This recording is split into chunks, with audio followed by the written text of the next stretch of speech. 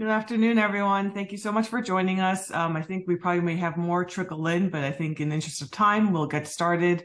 This is the spring 2023 offering of the Advance-CTR Machine Learning for Health seminar series. We have three presentations this semester, similar to last fall. Today is our first one kicking off the spring series, and then there's another one in March as well as one in April.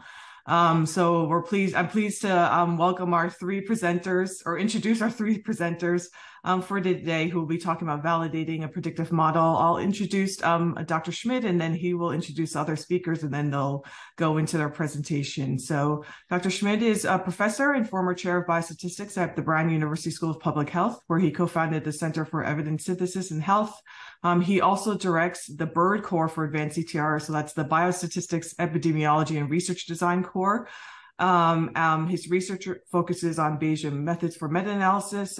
He works on analysis of data from N of 1 trials, and also work with development and assessment of predictive models, which we'll be hearing about today. And he has a number of accomplishments and honors in the field of biostatistics. With that, I'll hand it over to you, Chris, to introduce other speakers and get us started. Okay, thanks, Liz. Welcome, everyone. So I have two co-speakers with me who've been working with me on this project. I've worked with Adam Levine, who's a physician at Rhode Island Hospital and a well-known global health expert who has been working for years on developing a predictive model for diagnosing dehydration in Bangladesh. And I've worked with Adam for, 7 or 8 years now. And we originally developed a model for children, and we've recently are completing a project where we're developing a model for diagnosing this in older children and adults. And so Adam will be helping me out with the presentation and giving an overview of the project. And there are other co-investigator here is Kexin Qu, who is a PhD candidate in the Department of Biostatistics at Brown. And she's been working with me and Adam for several years on this project, and has done most of the coding for this and has produced most of the data and results that you'll see. So she will be helping us out with the presentation today. So we're really happy to have both Adam and Kexin with me in making this presentation.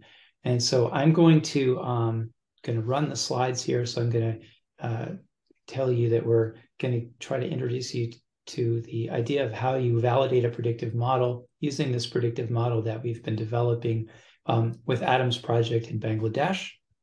And as of now, I'm going to turn this over to Adam to give you an introduction to the project. Okay.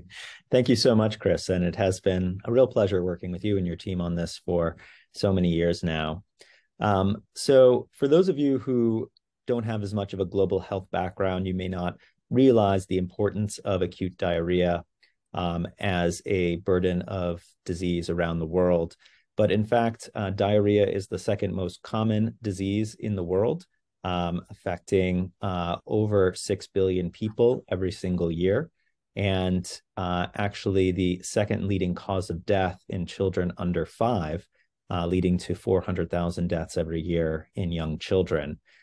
It also, though, is a leading cause of death in older children and adults.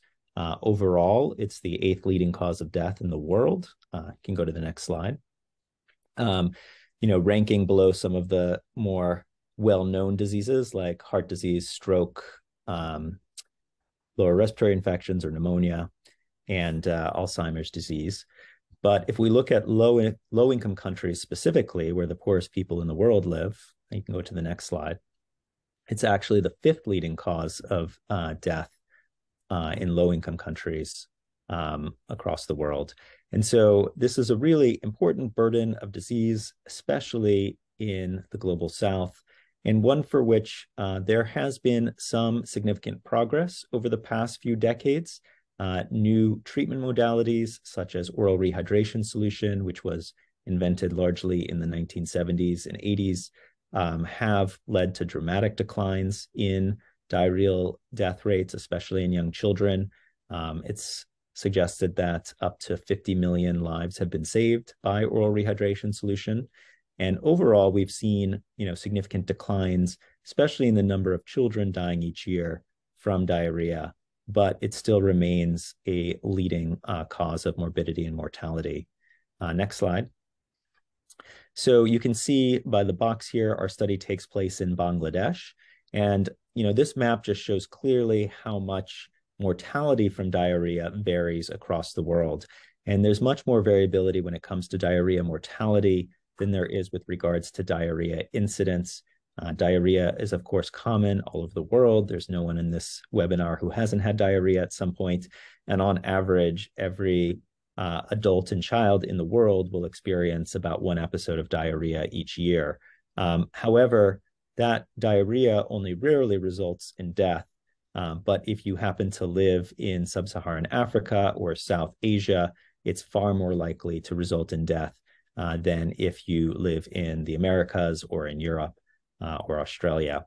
And part of the reason for that is the types of bacteria or the types of organisms that cause diarrhea in these places tend to be more severe. And in particular, cholera is a bacteria that is known to cause the most severe form of diarrhea. It can rapidly lead to dehydration and death in patients. And in 2022, the World Health Organization warned of a sharp uptick in the number of cholera outbreaks around the world, largely due to conflict, displacement, and climate change. And so this is an increasing problem, especially in low and middle income countries. The other reason for the increased mortality is lack of access to diagnostics and treatment for diarrhea. And really, the most important treatment for diarrhea is rehydration. Almost everyone who dies of diarrhea dies from dehydration. And so getting appropriate rehydration can be life-saving and can help even out this inequality and mortality between rich and poor countries. Next slide. So the World Health Organization has a specific algorithm for managing diarrhea, and it breaks cases of diarrhea into 3 different categories with 3 different management plans. The first management plan, Plan A, is just expectant management. This is for patients with very mild disease who have no dehydration. And those patients actually don't need any specific treatment. And this is the vast majority of patients with diarrhea. They need to continue eating and drink plenty of extra fluids. So sometimes cultural prescriptions suggest that patients shouldn't eat or drink if they have diarrhea. And so you want to combat that by telling patients to keep eating and drinking, and then provide instructions to the patient or the parent to return for anything that gets worse. For patients who have some dehydration or moderate dehydration, the recommendation is oral rehydration with a special solution of salt and sugar, which actually allows the gut to better take up water than if patients just drink water by itself. And this, again, is the treatment I had mentioned that has been credited with saving so many lives around the world. And then finally, for those patients with severe dehydration, they need rapid intravenous rehydration in a hospital setting in order to prevent organ ischemia and death. And of course, this is the most costly and burdensome treatment plan, but only is necessary for a small percentage of those patients with acute diarrhea. Most could be managed by Plan A or Plan B, if only we had a good way of dividing patients up between these 3 different plans. Next slide. So the WHO has an algorithm that they developed back in the 1980s, which recommends using these 4 clinical signs to divide patients up into these 3 categories: severe dehydration, some dehydration, or no dehydration, with patients with no dehydration getting Plan A, some dehydration getting Plan B, and severe dehydration getting Plan C.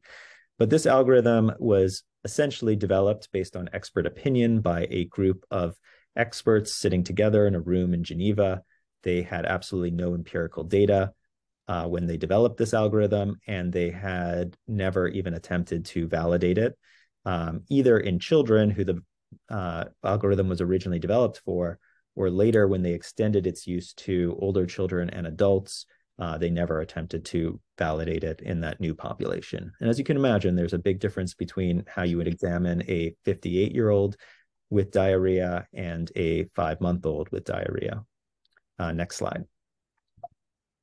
Oops. I don't know why it's not advancing here.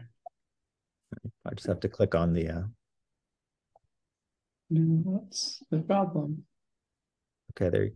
Let me try to go back here. All right. Is that where we were? Mm-hmm. Yeah. Okay. All right. So as Chris had mentioned earlier, we had developed and validated a new clinical prediction model for diagnosing dehydration in children under 5 years of age, which was definitely the highest priority population. And we were able to show in a publication in the Lancet Global Health that it was more accurate and reliable than the WHO algorithm. But afterwards, we wanted to go on to develop a separate algorithm for use in patients over 5 years of age. And we received an R01 from the NIH, and through that, the NERUDAC study, which actually means dehydrated in Bangla, in Bangladesh, in addition to having this cool acronym, was born. And so we started that 5 years ago in Bangladesh. Next slide.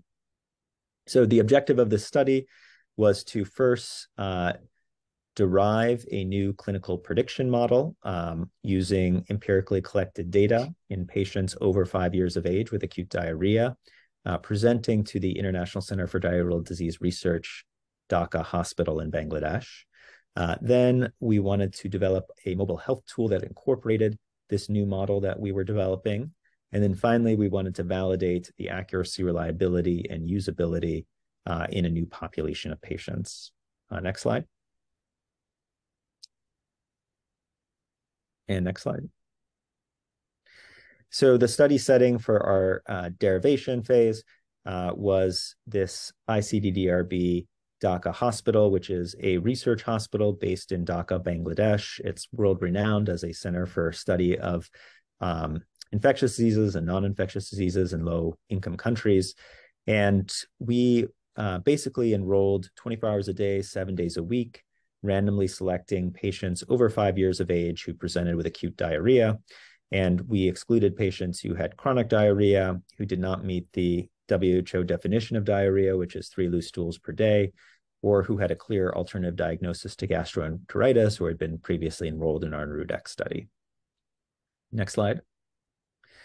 On arrival, we had research nurses who we trained, and they collected all of the data for our study. So they collected all of the clinical signs, and we had a long laundry list of clinical signs and symptoms of dehydration that we collected at the beginning in order to try and identify the best combination of signs and symptoms for assessing dehydration. And so this is a list of some of the signs and symptoms that we collected on every patient on arrival. Next slide. Oops, got stuck again. Yeah, there you go. Okay. And of course, when you're doing a diagnostic, when you're deriving a clinical prediction model, you need a outcome against which to derive it. And so our outcome was the percent dehydration, which was defined as the post-illness weight minus the admission weight divided by the post-illness weight times 100. And these categories are pretty arbitrary, but they're the categories that WHO defines for severe dehydration, some dehydration, and no dehydration. And so since we're trying to develop a prediction model that could help feed into and provide guidance on which of the WHO management strategies to use, plan A, B, or C, we utilize the WHO cutoffs for no dehydration, some dehydration, and severe dehydration. Next. So I think this is where I turn it over to you, Chris. Sure. Okay, thanks, Adam. So we're basically going to take you first through how we develop the models, and then we're going to talk about how we actually evaluate how well the models are doing. And so as Adam mentioned, we collected data in a derivation phase over the course of a year. And we used the data that we had collected in those data collection forms to develop a model. We developed several different models for the purposes of just explanation here. I'm going to concentrate on what we call the full NERUDAC model, which included age, sex, and 16 clinical predictors. And we used a forward stepwise regression technique using cross-validation to develop our final model. And all of this is described in our paper. And since the purpose here is really to talk about validating a model, I'm not going to get into the details of that. Maybe we could do that on another talk sometime, another webinar. But basically what we did was we developed an algorithm using cross-validation in order to not to select variables, but without overfitting the data to the model to our data, and looking at models both with and without interactions. We use the cross-validation to select the best model size, which you could think of as the number of variables in the model. We chose the size that had the lowest average test log likelihood across the cross-validation. We used 10-fold cross-validation. And then we developed the final model by applying the forward stepwise regression to the whole data set. So again, if you're familiar with these kinds of techniques, you'll know what I'm saying. If you're not, it's not that big a deal. Just know that we used a very carefully selected algorithm to develop our original model that we're going to use to explain the validation techniques. So as Adam mentioned, we have a 3-level outcome of severe, moderate, and no dehydration. And so we needed to use some kind of a regression model that would be appropriate for such an ordered categorical outcome. We decided to use the cumulative logit model, which is probably the most common type of model. And basically, one way of thinking about a cumulative logit model is, for those of you who are familiar with binary logistic regression, this is just a combination of 2 different binary models. So one is comparing whether or not you have severe disease with whether you don't have severe disease, which would be a combination of either moderate disease or no disease, dehydration. And the other is combining severe and moderate into a category I'll call any dehydration versus none.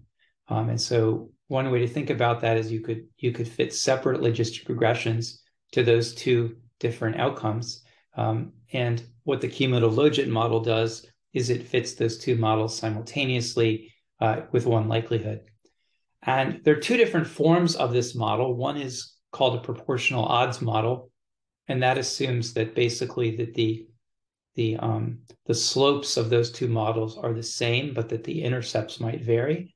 The second one is a non-proportional odds model, which allows both the slopes and the intercepts to vary. And I'm going to actually be talking about a proportional odds model today that we developed. So the full model has 8 clinical predictors in it.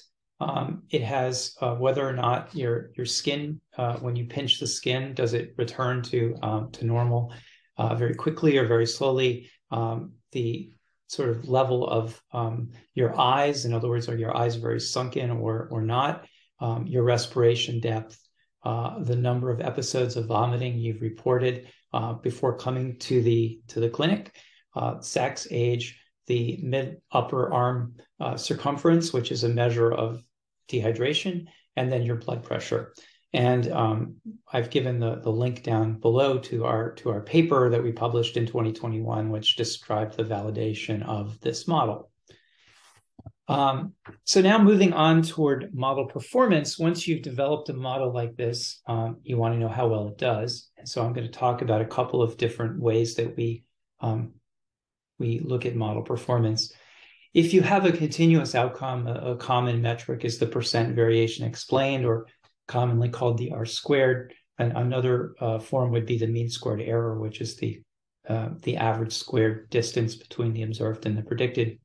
If you have a discrete outcome like we do, we often talk about discrimination and calibration. And that, since that's what our focus is on this particular model, that's what I'm going to focus on today, is telling you what discrimination and calibration is and how we evaluate it in these models.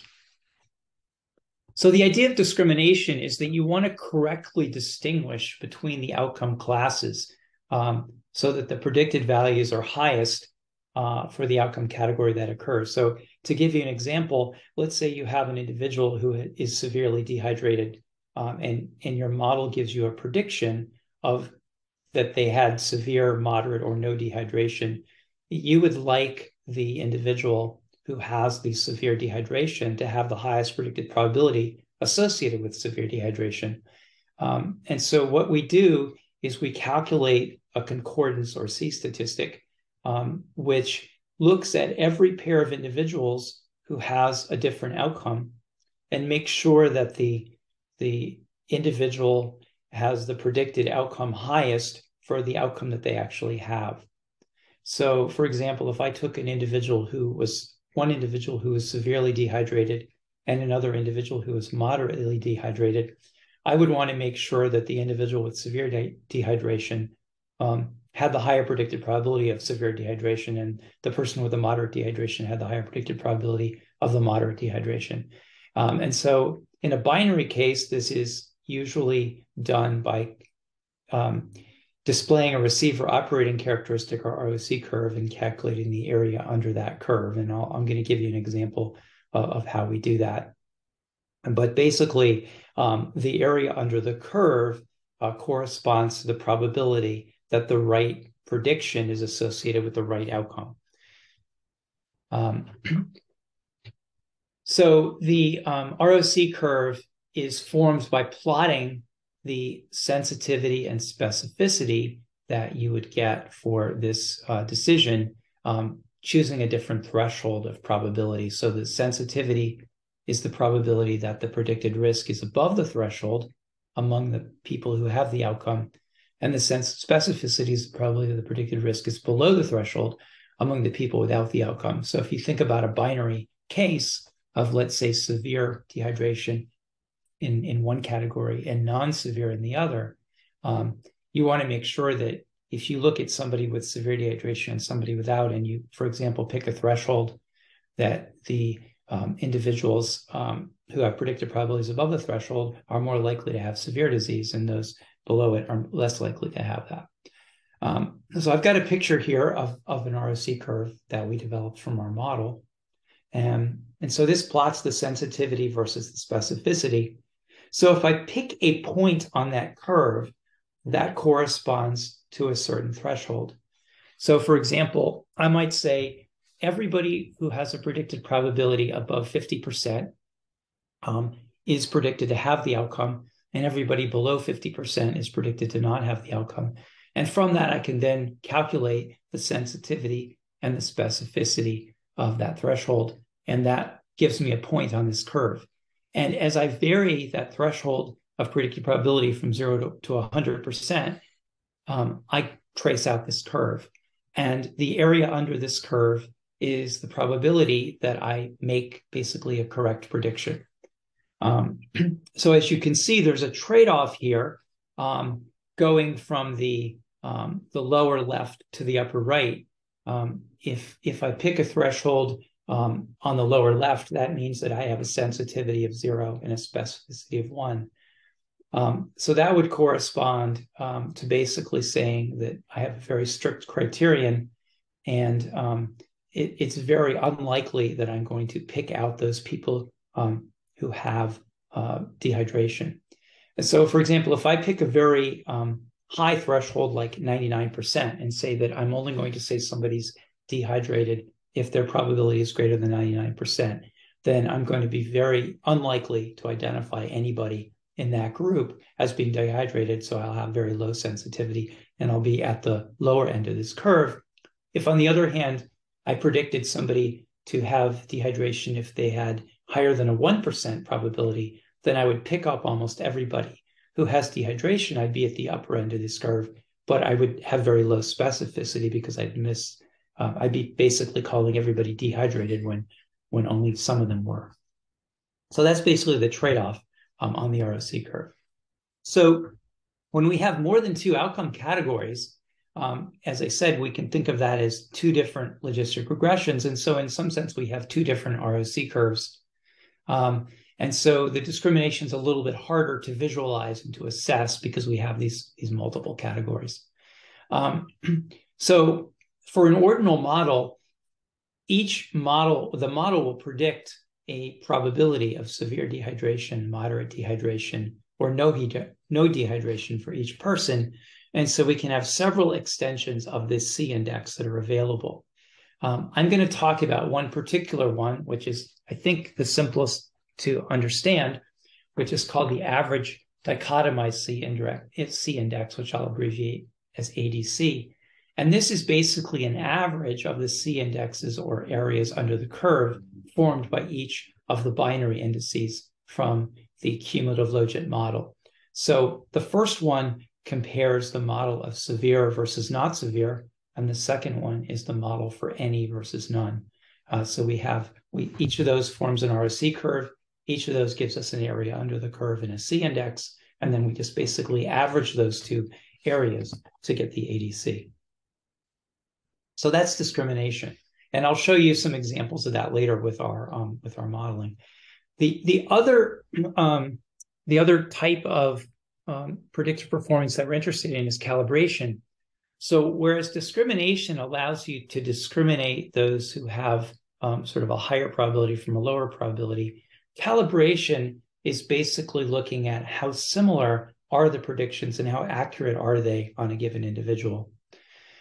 So for example, if a certain percentage of people have a disease, you'd like the average of the predicted probabilities of all those people to be that percentage. Just as an example of how you could have good discrimination but not good calibration, I might have a model where everybody who has the outcome is predicted to have a 51% probability of having the outcome. And everyone who doesn't have the outcome has a 49% predicted probability. That will perfectly discriminate those who have the outcome from those who don't, because 51 is always higher than 49. But it doesn't really give me a good idea of how likely they are to have the outcome, because they're both predicted to be about 50%. So if somebody has a 10% probability of having the outcome, we'd really like 10% of those people to have the outcome.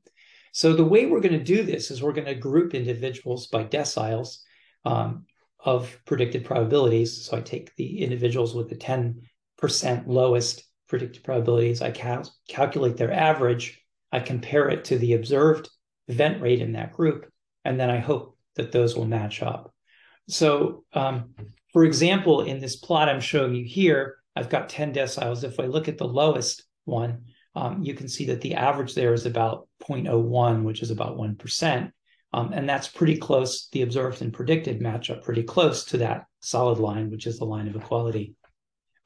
If I go to the highest decile, which is on the far right, you can see there that the average prediction is a little bit less than the average observed. In other words, the average prediction is higher than the average observed. We're under predicting there. And so we would like these to line up along the line of equality, but they don't always do that. And so one way of calibrating is to plot these and plot a smooth curve and just see how it looks. Another way you could do it is you could actually calculate a chi-square statistic to compare the observed and expected here and do a chi-square test, and that's called the Hosmer-Lemma test. Now, another way you could think about this is by two different ways of kind of summarizing across these different possible ways of breaking up the data. So one is called calibration in the large, and that basically just simplifies to, does the average observed match up with the average predicted? And I'm going to show you that in our derivation data, this holds, whereas in the validation data, it doesn't, for a particular reason. So if, for example, 30% of people in my data set have the outcome, but my model predicts on average that only 20% have the outcome, then my model is not well calibrated in the large. And so differences would indicate that the model predictions are on average either too high or too low. Now, generally, when you develop a model on a data set, you're making sure that that model matches the data very well. That's what the whole model selection process does. And so generally, models will be pretty well calibrated on the data set from which they're developed. In fact, if you use standard techniques like maximum likelihood, they're guaranteed to be right on average. But on another data set that you might collect, like we did, they could differ.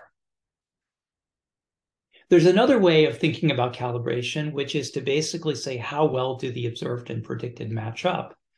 And so David Cox suggested a long time ago to basically take the observed and the predicted and to fit a regression, let's say a logistic regression of the observed probabilities on the predicted probabilities, where the observed is either a binary outcome of 0 or 1, and the predicted is a number between 0 and 100, and just to basically see how well those match up. If they fit this line of equality, then they should have a slope of 1 and an intercept of 0 in that logistic regression. So notice that if I fix the slope at 1 and fit the model, then I'm basically just fitting a mean, and then the intercept will estimate the mean difference. And so in that case, I'm actually estimating the calibration in the large. But if I don't fix the slope at 1, if I allow my model to estimate both the slope and the intercept, then I could find deviations. And so in particular, if I have a model where the slope is less than 1, then that model will overpredict at the high end and potentially underpredict at the low end. And so that model would be not properly calibrated. If the slope is greater than 1, indicated here by the solid line being above the dotted line, then I would be overpredicting at one end and underpredicting at the other. If the slope equals 1, but the intercept is not 0, then the model is systematically overpredicting everywhere. If the slope is 1, but the intercept is greater than 0, then I'm systematically underpredicting. So basically, we can do this logistic regression of the observed on the predicted to see whether the model is well calibrated. And then if we have more than 2 outcome levels, we can extend this to cumulative logit models by calibrating each of the regressions separately. And in that case, we might find that some models are well calibrated and others are poorly calibrated. For example, we could be very well calibrated on predicting severe dehydration, but not as well calibrated on predicting any dehydration. All right, so those are the 2 main performance measures that we generally look at when we're calibrating a discrete outcome model. And so one is discrimination, one is calibration. Now let's talk a little bit about validation. So we've got a model, and how do we know whether that model works? Well, the first is internal validation, and that says, how well does the model perform on the same data set as it was used to develop the algorithm? And so generally, as I said, a model will perform pretty well in the model that on the data set that you developed it on, because you're trying to fit the model to that data. We're all aware of the fact that we could overfit the model to the data by fitting it to particular characteristics of the data that might be idiosyncratic, that don't generalize. And so what we typically will do is we will, to get around that, we might split the data set into 2 pieces and train or develop the model on one piece and then test it on the other, just to make sure that the model does a good job on some sort of data that it wasn't actually developed on. Another way of doing this is by using cross-validation, which I'll explain on the next slide. The other way of validating a model is external validation, and this says take data from a completely different data set that you've collected and see whether the model you developed on the first data set actually fits the second data set well. And so that's what we've been doing in the Nerudac study that we'll show you some preliminary results on that are actually not published yet. So just expanding on this external validation, if you select a different data set, that different data set could come from a lot of different sources. You could collect it in the same location at a different time, which is what we did in our study. We collected the derivation data 1 year, and then a couple of years later, we collected the validation data, but we collected it at the same clinic in Dhaka. You could also collect the data at the same time, but in a different location. So for example, we could have collected our derivation data in Dhaka, and we could have collected our validation data, let's say somewhere else, like in Africa, and then say develop the model in Bangladesh and test it in Africa. Or our validation data could be collected at a different time and in a different location. Now, each of these has advantages and disadvantages. Obviously, you'd like to generalize your answer to a different population, And presumably also you'd like to know whether there's any trends over time. Different locations and different times may lead you to different sort of processes that are operating. So for example, different nurses collecting the data, different ways that patients might be seen at the clinic and so forth. And this may relate to different types of reliability you have in the individuals collecting the data. In general, there's a whole issue of transportability, which is how well does one model transport from one setting to another, and that's kind of a whole another research area that some of us are working on, and that maybe we can talk about at a later webinar. So this training and testing, we have a data set. We might split it up into a training piece and a test piece.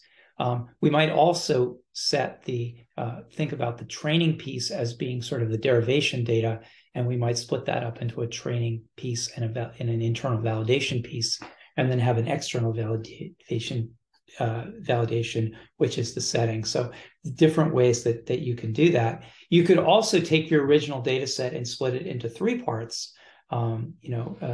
Set aside one part for sort of internal testing, and then set aside another part for internal validation, in which you develop the model. So just very quickly, Jon Steingrimsson gave a talk last semester on model building, and he used this slide, so I just borrowed it from him in terms of how cross-validation works.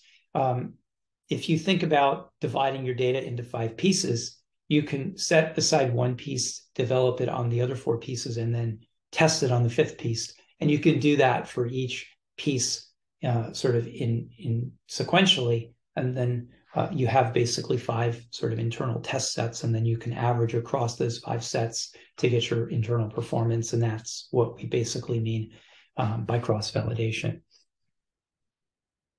Now, once you've developed the model, the other thing we would like to know is, well, how well does that model perform on a different data set? Now, before we had the external validation, we wanted to test this on internal validation. And so we used the concept of bootstrapping to correct for over-optimism, meaning correct for the issue that when you develop a model on one data set, you might be fitting that data too well, but it won't generalize very well to another data set because of overfitting. So we use Bootstrap to correct for that. So I have a sort of a graphic here that Kexin developed that I'm going to try to take you through in steps to show you how the bootstrapping works. So we have our full data, and on the full data set, we might develop our model as we did, and we can then calculate a measure of performance, let's say the RSC area, and I'll call that the apparent performance of the model, C_APP, which is basically how well does the model seem to do. But again, bearing in mind that this is the performance of the model on the data set on which it was developed. So it's probably going to overestimate true performance on another data set. So to get around that, we actually take the full data and we construct B different bootstrap data sets. And what a bootstrap data set is, you're randomly drawing a certain number of observations from the full data set with replacement. So if my data set had 1,000 individuals in it, I would draw B 1,000 person bootstraps, where since I'm sampling with replacement, the same individual could be in a bootstrap data set more than once. And so you can think of the bootstrap data set as being some subset of the original full data, and then some of the individuals make the bootstrap and some don't. And so the ones who do are in the bootstrap data set, and the ones who don't are out of the bootstrap data set, or we'll call it they're out of bag. Now, on each of these bootstrap data sets, we're going to develop a model from the bootstrap data, and we will then use the same procedure that we did in developing the original model to develop the bootstrap models. And this is why these model algorithms often have to be automated, because you need to run them many, many times. And so you can't possibly sit there and analyze the data yourself for each one. You have to let a computer just do this automatically. So we then take those B models that we've developed and we compute the performance of the model on both the in-bag and the out-of-bag bootstrap data, and also back on the original data set. So we're going to compute the boot performance, the test performance, and the performance on the original data set for each of these B models. And then we're going to basically average those across all the bootstraps. So the performance on the in-bag, which is labeled C boot here, that sort of approximates the training performance, right? Because that's the bootstrap model applied to its own bootstrap data. And the out-of-bag performance is approximating test performance, because we're taking the model that we developed on the bootstrap data and we're applying it to the out-of-bag data that the bootstrap model didn't see. We then average these across all the bootstrap samples, and then we compute the over-optimism by taking a weighted average of the apparent performance from the original model and the full data and this bootstrap adjusted test performance. And there are various algorithms that I'm not going to get into here for how you do that weighting. But that basically gives you a better estimate of performance than the apparent. And so there, as I say, there's various ways of doing that. Okay, so let me just now show you the results of what we've done. So in our derivation study, this is our flowchart that's published. Basically, we selected about 4,000 people randomly for screening. We ended up enrolling a little over 2,100 in the study, and those individuals were stratified on age so that we had roughly equal numbers of children, adults, and elderly, elderly being defined as over 60 years. And those individuals then were studied, and we see that about 300 of them were severely dehydrated, 1,400 were moderately dehydrated, and 400 had no dehydration. We then developed our models, and so what I'm showing you here is the performance on the training data. We had an area under the curve of 0.79, which is pretty good, and our calibration looks pretty good, as we'd expect for calibrating on the training data. You can see the predicted probabilities are pretty much all fairly small, because it's unlikely here that any individual in particular would look severely dehydrated. Some of the probabilities approach 50%, but most of them are in the 0 to 20% range. And then, as I said, with the cumulative logit model, you actually have two ROC curves. And so here are the two curves that we got. One is for severe versus not severe. One is for any versus none. And you can see they're both fairly similar. And so the average dichotomized C summary statistic would just basically be an average of these two. And as you can see on the training data, that comes out to be 0.79. And when we use our cross-validated bootstrapped measure, it reduces a little bit to 0.76. So the over-optimism here is a little about 3%. So our model is still pretty good even when validated internally. All right. So the next thing I want to show you is we're going to now move to the validation phase. So we've developed this model. It seems to do pretty well. Now we collect a new data set. So this has got a sample size of about 1,600. This was collected last year. We're still actually working on the paper, so this is new information. And so I'm going to show you, how the model actually did in a new data set. Does the performance still look good? So here's our flow chart for the validation study. We ended up with about 1,600 people. And again, some were dehydrated and some were not dehydrated. The prevalences are a little bit different. Here are the levels comparing the derivation data and the validation data by dehydration level and by age. And these are percentages, so these are not counts. And just a couple things I want to note here to you. First of all, you can see that we have recorded outcomes on almost everybody. There's only 1% missing data, which is, just an incredible accomplishment and says a lot for the study team and the data collection in Bangladesh. Second of all, you'll note that in the derivation study, the numbers of children, adults, and elderly are fairly equal, whereas in the validation data, we have many, many more adults. The reason for that is in the first study, we stratified on age as one of the ways of getting into the study because we were interested in potentially developing models for different ages, but we realized that the models were all fairly similar by age. And so in the validation data, we did not stratify on that, and we just ended up with many more adults. And the third point to note is if you look at the severe dehydration levels, they are much less in the validation data than in the derivation data. We don't fully know the reason for that, but it's probably due somewhat to the circumstances of the climate. Severe dehydration tends to occur when there's cholera, and there was probably less cholera in 2022 than there was in I think it was 2019 or 2020. I can't remember which exactly year. I think it was 2020 that we collected the data originally. So just differences in the numbers of people, and there also is probably something to do with the COVID pandemic and who actually got into the database. We can also compare the clinical symptoms in the two data sets, and you can see that they're somewhat different. We haven't fully kind of analyzed this yet, but just to show you that there is a difference here between the derivation and the validation data in terms of these distributions. And so that's actually good from the purposes of validating the study, because it means that we have a different data set, sort of slightly different population, and we can see whether the model performs as well in this different population.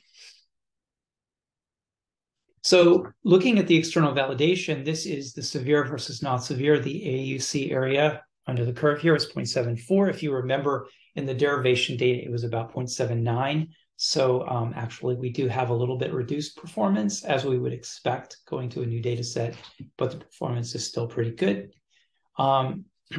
We actually can look at different thresholds on this curve to see how it performs. So if we use a 12% threshold, meaning that everybody over a 12% predicted probability is considered to be severely diseased, to be conservative, we have 82% sensitivity, 49% specificity. If we vary those thresholds, we can get sensitivity close to 90%, but then we drop the specificity to about 40%. Or we can, the specificity, if we look at a high specificity threshold, we lose a little bit on the sensitivity. And the calibration, you'll note here that the model is not well calibrated. And the reason for that is, remember that in the validation data set, the number of severely dehydrated individuals is much lower than in the original data set. So we're not predicting very accurately here. In fact, what this is showing is when the predicted probabilities are, let's say, 0.4 and 0.5, the observed rate is only 0.2. So in the deciles of very highly, those individuals that we think are very, very likely to be severely hydrated, they're not as severely dehydrated as we'd expect. And so again, this is because we are over predicting here. So this is a calibration that doesn't work quite as well. We could then recalibrate the model using that slope and intercept from that calibration formulation to recalibrate the probabilities. And as you can see, we can do that when we recalibrate. We're now well calibrated, but obviously it changes the predictions. So one of the questions that one has when one is doing this is, do you recalibrate and change the predictions in the model? And that's something that maybe I'll let Adam say a few words about at the end. Then we can also look at the discrimination for any versus none. Again, this is a little bit lower as it was before because it's harder to predict some dehydration compared to severe. And again, a little bit of a drop from the validation, from the derivation data, but still pretty good performance. AUCs are close to 0.7. And again, we can get varied sensitivity and specificity by varying the thresholds here. These thresholds are much higher because you're predicting any dehydration rather than severe. And again, the calibration here is not as bad as for the severe dehydration because the problem really was with the severely dehydrated being underpredicted, not the any dehydration. And again, we can recalibrate that model. And then finally, we can look at the overall performance. So if you recall, the ordinal discrimination on the internal cross-validation was 0.76. On the external validation, the average of those two ROCs is 0.715. So we've lost about 4.5% in terms of our AUC area. The other thing that's interesting is Adam mentioned the WHO algorithm. We compared our model to the WHO algorithm, and you can see it's much, much better. The confidence intervals don't even overlap. And so we can say that our model is definitely better than the current standard.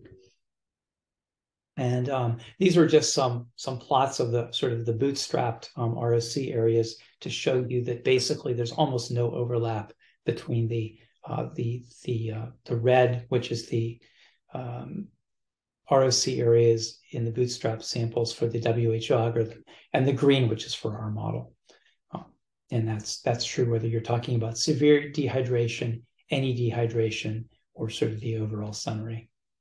And then the final point I just want to make here is that we actually looked at reliability as well. We had two different nurses measure the same individuals to see whether they could come up with the same result. And looking at the Nerudac models, if we use the data from the two nurses, we can see that they're very, very highly correlated.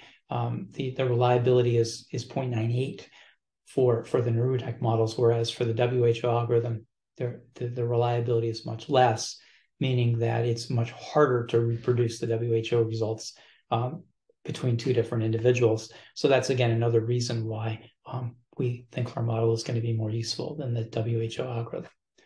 And I'm just going to finish by thanking not only Adam and Kexin, who have been wonderful people to work with on this project, but our whole team, which is based at Brown, which did not only the model development, but all the app development as well, and the clinical team, as well as the team at ICDDRB, which is the clinic in Bangladesh, who collected all the data. And as you see, it was wonderful data. And then the app development, which was led by Eric Nelson, who is a colleague who has a whole team in India that did all the development of the app, which is used. And then, of course, also Advance-CTR, which has helped out throughout with financing several of us on this grant as well. So let me stop there, and hopefully I've left some time for questions.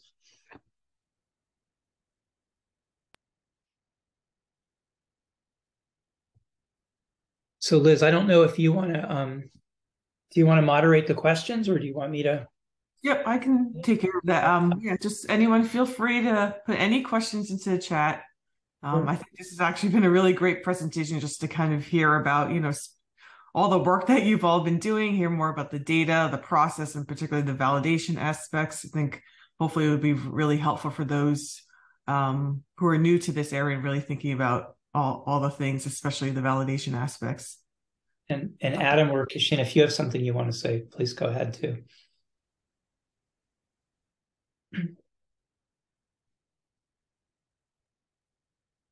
Yep, feel free. I mean, I can just maybe ask a more general question. I mean, particularly since I think this series, I think we probably have a mix of attendees, those who maybe are doing machine learning, those who may be new.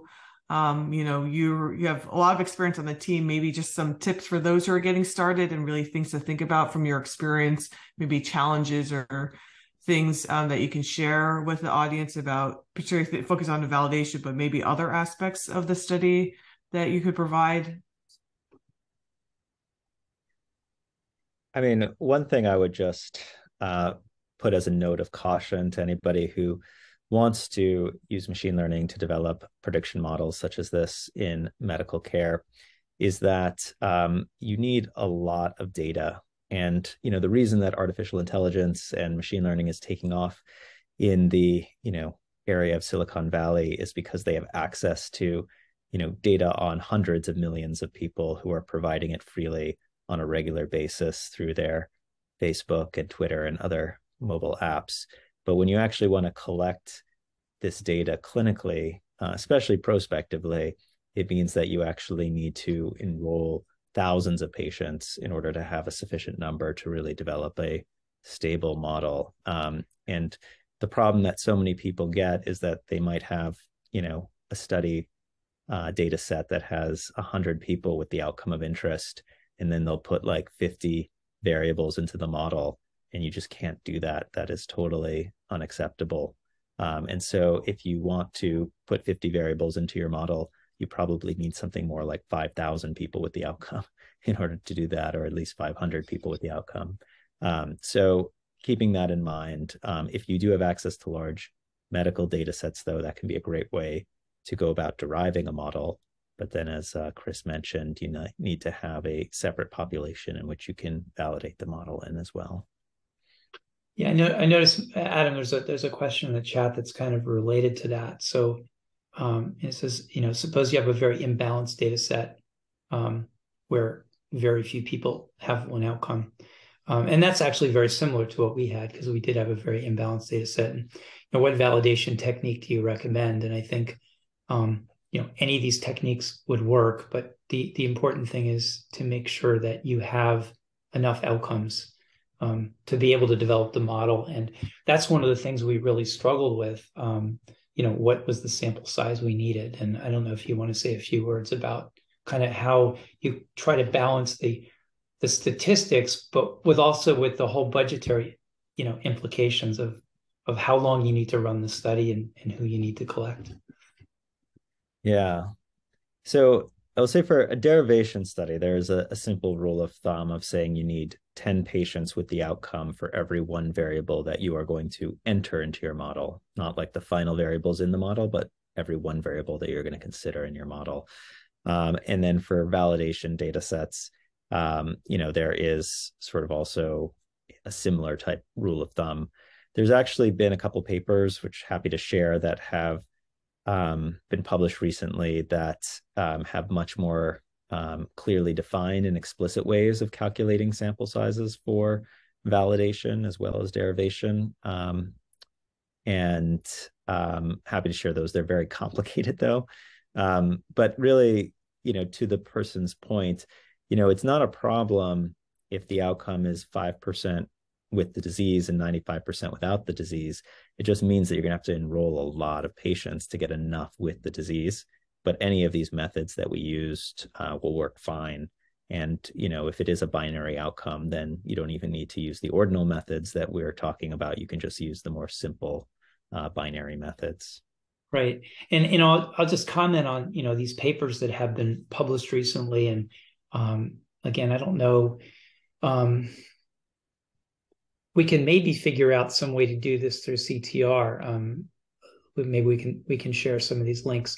But these papers oftentimes have, the sample size it's not one criterion. There may be several criteria that you need to kind of optimize to get the sample size right.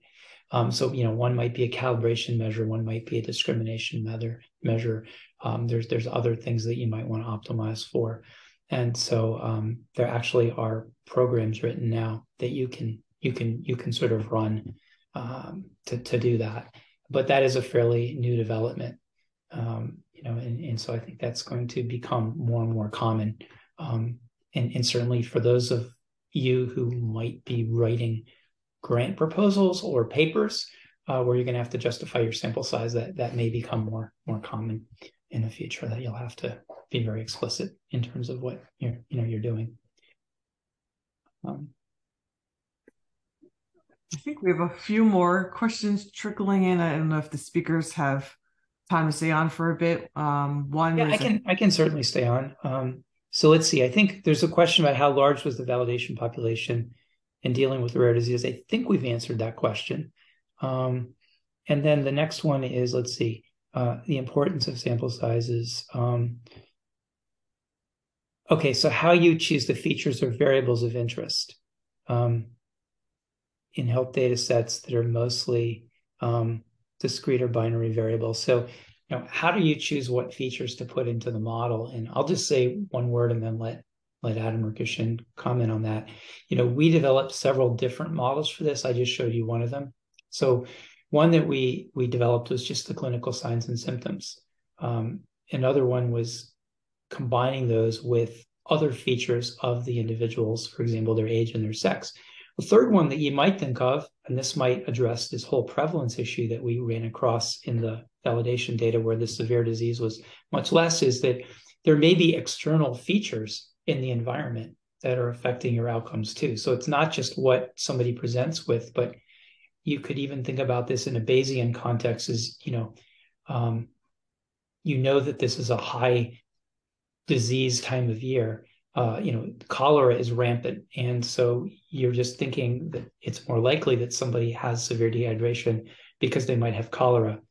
Think about back to COVID, when there's certain times when people are coming to the hospital and you just were more sure they probably had COVID than at other times. So, all those are issues that you might want to consider in thinking about all the variables you're looking at. But Adam or Kishin, if you have anything to add, please do. Nothing to add to that specifically, just for the last person who was asking about sample size. I'll throw some links in the chat to some articles you can check out. Perfect. Great. I think, yeah, again, great presentation. I think they had a lot of great feedback in the chat. And so for those who are left, thank you so much to our presenters. And so I think it was mentioned in chat, the recording will be posted within next week. And then we'll make sure we find a way to share the links that are in the chat.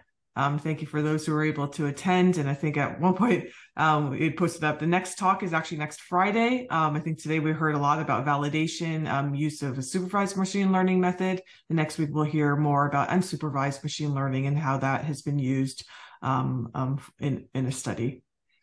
Thank you all so much and have a great weekend.